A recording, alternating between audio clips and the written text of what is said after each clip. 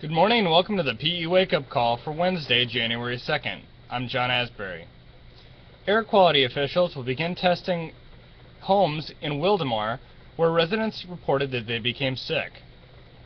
Also, San Bernardino County Sheriff's officials are investigating a shooting that occurred just after midnight on New Year's Day.